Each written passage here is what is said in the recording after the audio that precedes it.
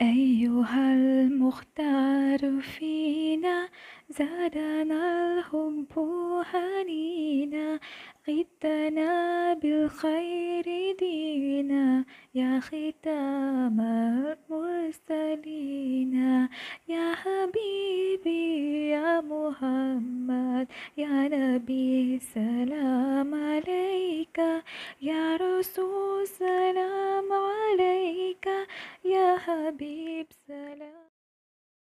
Assalamu alaikum wa rahmatullahi wa barakatuhu, everyone. Welcome to my channel. This is something so important for me and for I think all Muslim women.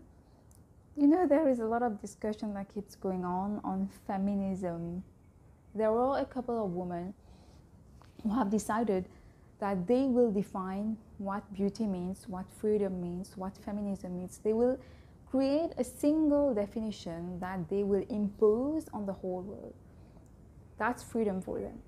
Just like the French government, they seem to decide what freedom is. So if the president decides that freedom means to dress up, to remove your clothes, the ability to remove your clothes or wear very little clothes, that should be the definition of freedom for the entire women in the entire world, which doesn't make any sense. Let's just agree. Forget about me being Muslim. Even if I was non-Muslim, I would see the hypocrisy and nonsensical idea behind that. You don't talk about freedom and then you define freedom and you impose it on the entire world. Like, just for example, I like to wear, let's say, a blue t-shirt. So I will impose that everyone should wear a blue t-shirt. If they wear a red t-shirt, then they are backward or oppressed or radical or whatever they are. Of course, it doesn't make any sense, but I don't understand why the whole world can't see that. And yeah, it's really sad and shocking and ridiculous and drives me crazy to see that all these years, people, when they became civilized, people, if you will see emperors, empresses, queens, kings, princesses, prince, the more someone was noble, educated, wealthy, the more they would dress up. But now it's the opposite. Now if you choose to dress up, as if the entire world has a say in what you wear, as if you have to reveal your entire body to the world, then you are going to please them. But I don't understand, like, each person has his or her body. Let's say that someone wants to wear a bikini. Who am I to stop them? Or they are wearing some kind of attire that I'm not okay with. I don't have the right to go and tell them that, you know, insult them or demand that they stop dressing up in that way. It's none of my business. So we agree on that.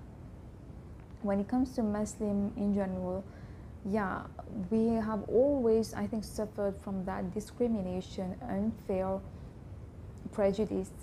And just because someone who calls himself Muslim does a bad thing doesn't mean all the Muslims are bad people or terrorists, as the famous cliche goes.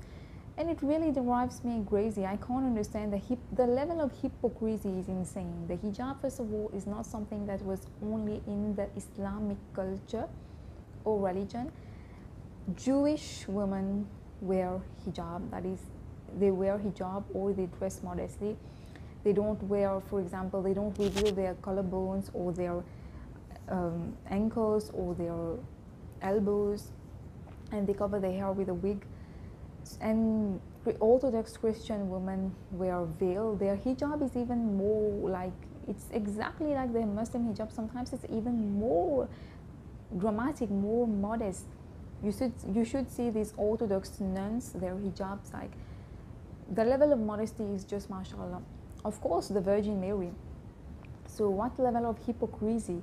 If you are telling Muslim women to remove that thing over their heads, then you should remove the veil of all Virgin Mary statues in the entire world. Go and tell someone to remove the veil that is on the head of the Virgin Mary. May God bless her. What kind of hypocrisy is that? How can you allow, you know, both nuns and Muslim women wear the veil for the same reason, the exact same reason, modesty, devotion to God, etc. divorcing from the worldly life and the indecent things going on. So why the obsession with the Muslim veil? So yeah, there were so many women who fool themselves, I would say, into thinking that the less clothes you have on, the more liberated you are. I don't anymore blame men as such, because you have a responsibility for what kind of clothes you are wearing.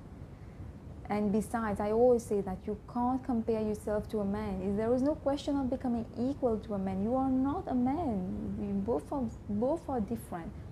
How can you say that you will become equal to a man? You are different. There is no question of becoming equal. Besides, a man can go out with his chest revealed, but you can't do that as a woman. Maybe women are going to start doing that now because they don't know how to prove themselves.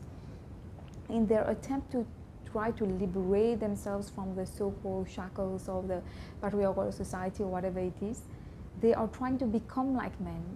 They don't want to. You see, women are ashamed of being feminine or doing something that is typically like a woman's thing to do. They don't agree with sometimes being confined to some feminine roles. It's as if a matter of disgrace to them. They want to be like men, dressing up like men.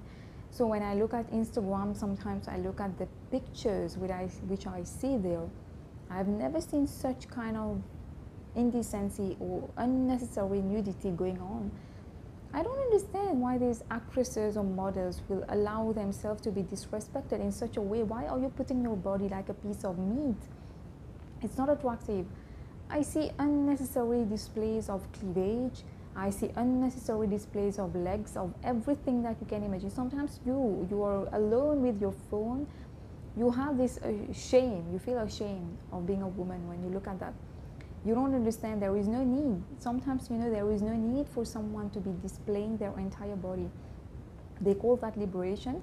I feel sick. If I were in the place of these women, I don't know, I wouldn't be able to sustain that. Like, why is it so aggressive now? Why? I see ridiculous things people do just to get attention. Is that the kind of attention that you are looking for, just for men to look at your body? All kinds of men just to give you attention just because of your body? Is it normal? Is it healthy?